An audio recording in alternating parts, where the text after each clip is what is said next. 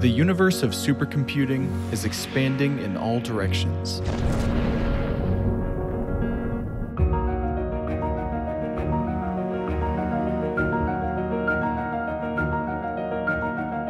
Simulating and visualizing what we could not see.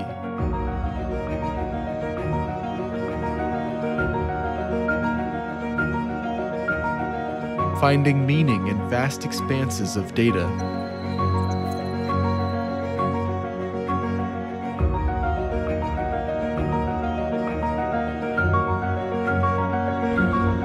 And tapping into AI to accelerate life-changing discoveries for us all.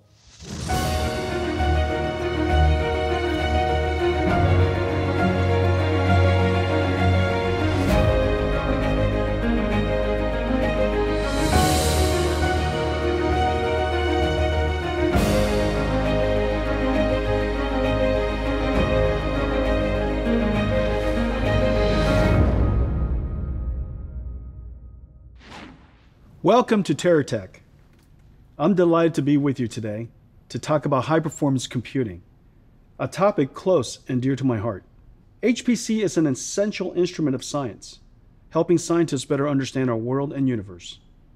And though several industries have benefited profoundly from HPC, they are the exceptions. We believe a confluence of advances have put us at the inflection point in the beginnings of the industrial HPC revolution.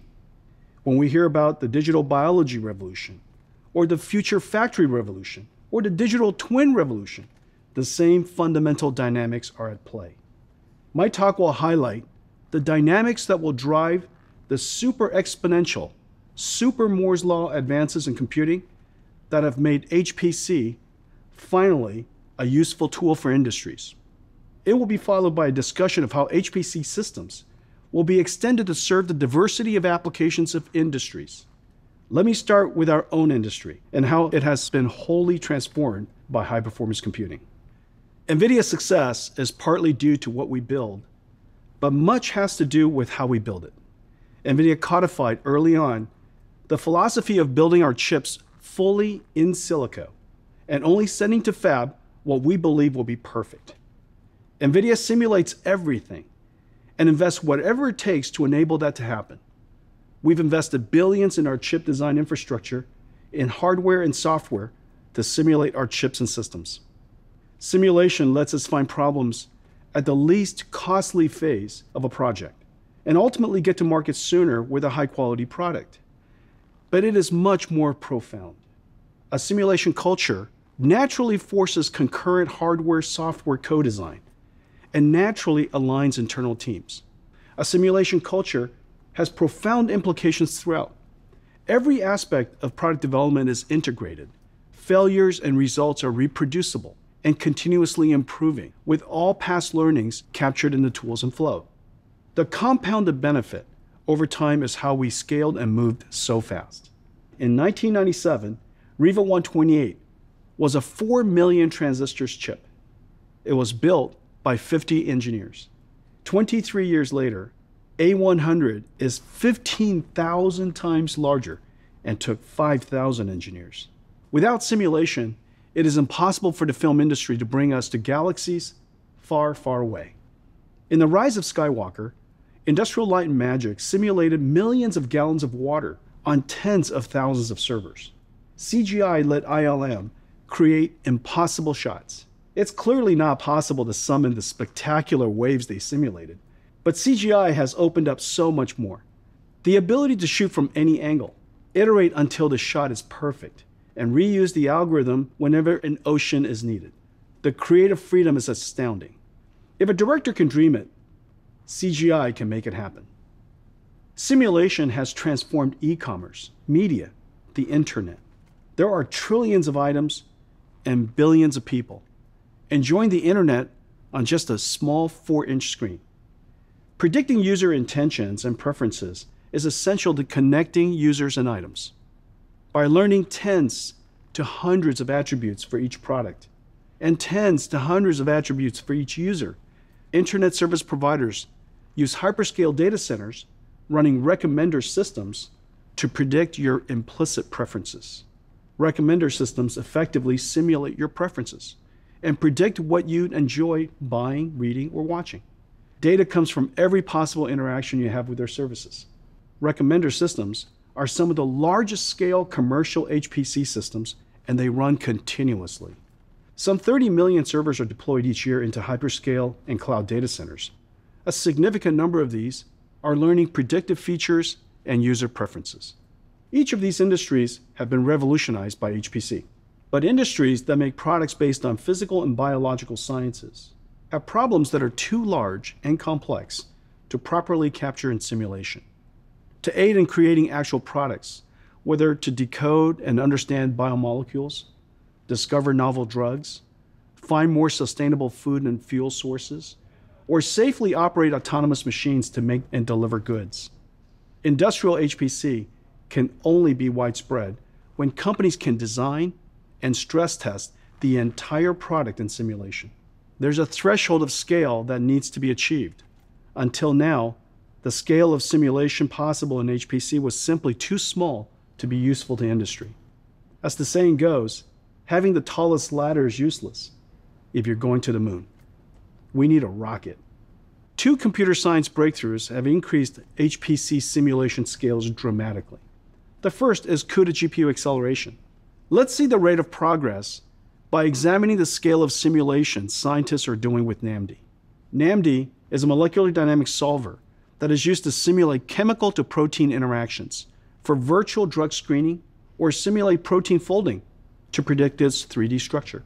In 2006, UIUC accelerated NAMD with NVIDIA GPUs and did a 20 nanosecond simulation of 1 million atoms.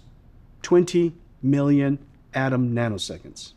Today, with GPU acceleration, researchers are simulating 1 billion atoms for 500 nanoseconds, or 500 billion atom nanoseconds. That's 1 million times larger in 15 years. Moore's law would have been 1,000 times. In fact, the largest top 500 supercomputer increased only 400 times in that period. GPU accelerated computing drove super exponential growth. This was achieved because of CUDA GPUs, multi-GPU systems, advances in networking, and full-stack optimizations. This fully integrated approach to computing is what we call GPU-accelerated computing. Still, we're only approaching microsecond timescales. We need to simulate at millisecond timescales to observe important cellular processes like the COVID-19 spike protein in action, and seconds timescales to observe protein folding actions. That's another 3 to 6 orders of magnitude larger, and would have taken another 10 years to achieve even with GPU-accelerated computing. Then deep learning arrived. Deep learning models are universal function learners. Its effectiveness and the accessibility of NVIDIA GPUs have attracted scientists globally to join deep learning research. We're seeing gigantic breakthroughs regularly. AI model sizes have increased 4 orders of magnitude in just 4 years to over 1 trillion parameters now. We expect 100 trillion plus parameter models in a couple of years. For a sense of scale, the human brain is about 150 trillion synapses. Researchers at DOE Labs use deep learning with NAMD to simulate 305 million atoms of the COVID virus over 1 millisecond timescale to observe its spike protein in action. In the past 15 years, we went from 20 million atom nanoseconds to 305 million atom nanoseconds, a 10 million-fold increase. GPU and deep learning have given HPC super exponential growth. Industrial HPC activity has noticeably jumped since deep learning, particularly in digital biology and drug discovery, financial services, manufacturing, and transportation. Leaders see the inflection coming and are jumping on the platforms now in anticipation of super exponential advances. Researchers at Sorbonne University worked with Jensen, CRNS, and NVIDIA to GPU accelerate Tanker HP, a large-scale molecular dynamics simulation. They simulated 38 microseconds of the COVID virus spike protein in action. A result, researcher Jean-Philippe said, would have taken years or a few million CPU cores to achieve. 6 leading pharmas are starting to use TinkerHP for drug discovery. Transformers, a breakthrough AI model that learns sequence patterns in parallel, has achieved incredible natural language understanding results. Google's BERT, OpenAI's GPT-3, NVIDIA's BioMegatron are examples. Language understanding technology has a potential to profoundly impact society by democratizing computing, giving everyone access. Jensen and the Big Science Open Large Language Model Collaboration Project is bringing together 500 researchers from 45 countries to develop an open source language model for industry and scientific communities. The Transformer is not only revolutionary for language understanding, these models are also useful to learn the syntax rules of smiles, the language of describing chemical structures, the language of chemistry. NVIDIA and AstraZeneca developed an AI model that could be used for drug-to-target reaction prediction, molecular optimization, and de novo molecule generation. It was trained on the zinc chemical compound database of the billion commercially available drug molecules. Physical simulations of fluid flow are critical to understanding mechanical systems, from designing efficient turbines and windmills to designing modern data centers. Geometry-aware, multi-physics, computational fluid dynamics simulations can take days to complete, limiting the scale of the design we can explore. NVIDIA researchers developed SimNet, a physics-informed neural network. SimNet is an AI-driven, multi-physics CFD simulation framework, an AI model that obeys the laws of physics. GPU-accelerated computing and deep learning are giving super exponential growth in many fields. While super exponential scale will open industrial use of HPC, the diverse use cases of industrial HPC is driving architecture advances beyond just scale. Industrial HPC cannot be limited by the walls of the supercomputing center. Industrial HPC will be distributed across multiple sites, extending to the edge, connected to remote sensors, sometimes running batch simulations, and increasingly, continuous digital twin simulations. Industrial HPC is cloud native and hybrid cloud. The central supercomputer will be incredible, great at first principles physics simulations, as well as data analytics, AI model training, and physics AI fusion simulation approaches will be used by most industries. In transportation, HPC will build and continuously update HD maps from sensor data streamed from millions of cars. HPC will be used to develop self-driving AI models, while HPC optimized for visualization will simulate the full car stack in virtual cities. In manufacturing, visualization-optimized HPC will create virtual environments where robots use deep reinforcement learning to learn skills. HPC will run digital twin simulations that are visually and physically accurate. Some supercomputers will be fully dedicated to monitor and process continuous streams of telemetry of the environmental, meteorological, atmospheric, oceanic, satellite imaging, and human and agricultural pollution data coming from billions of sensors all over the world. Historical data can be visualized in many modalities, and the data will drive AI models that predict weather in the next hours or climate change in the coming years. Destiny is such a computer and will be a digital twin of the Earth. Accelerated computing and AI will be used throughout.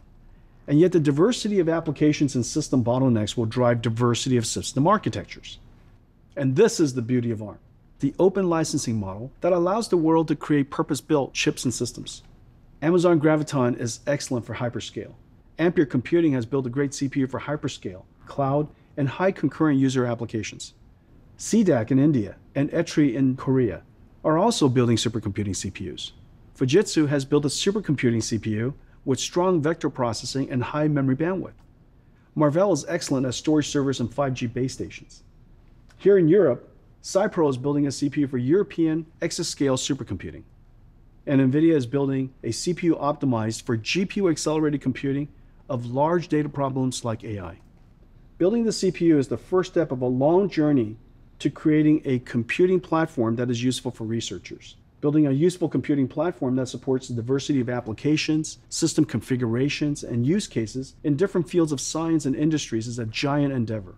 And with a tiny exception, computers are not standalone or isolated appliances.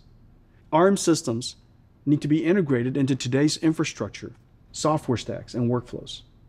ARM needs support of third-party companion chips, a broad range of systems, domain-specific solvers and applications, middleware, storage and file systems, networking, mature development stacks, and SDKs that support popular programming models and languages and data center management software. ARM is barely 1% of the world's data center today, so inspiring the ecosystem to fully support ARM will be a long journey. We believe the time has come for the ARM model in HPC. And though a long journey, it's one NVIDIA is quite familiar with.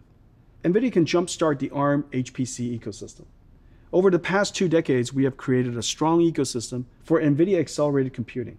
Our platform accelerates all key HPC and AI ecosystems. We provide 150 SDKs to our 2.5 million developers. We work with server makers throughout the world as well as cloud providers to offer our platform to customers. The HPC community wants diversity and is eager to have NVIDIA offer accelerated and AI computing for both x86 and ARM. With community interest, we will support both ICEs, from cloud to supercomputing centers to the edge. Let me mention one more thing. Quantum computing, though still early stages of research, holds the promise to simulate classes of problems that grow exponentially complex with scale, like quantum chemistry and cryptography. Though a couple of decades away from broad commercial use, there is immediate important research to do, and NVIDIA can make a contribution in a number of ways. Simulating quantum circuits to verify the results of a research quantum computer, providing a platform for quantum optimal algorithm researchers, architecting hybrid quantum classical systems, as well as accelerating the many quantum solvers already in use for drug discovery or material sciences. NVIDIA cuQuantum is a tensor processing SDK and speeds up quantum circuit simulations tremendously. There's a large and vibrant community in France and around the world. Our computer scientists are ready to help you accelerate your quantum research. Science uses HPC to test the limits of new theories. Industries need HPC to test the limits of new products. Until now, the products based on physical and biological sciences are too large and complex to properly capture in simulation. GPU acceleration and AI has changed that. GPU acceleration and AI boosted the scale of simulation by 10 million-fold in a little over 15 years. Super exponential growth. To industry, HPC is no longer a tall ladder trying to reach the moon. It's now a rocket ship. The question for industry is no longer what can computers do. The question is who will use it first to revolutionize their industry. The time for industrial HPC has come. Thanks for joining me today. Have a great Teratec.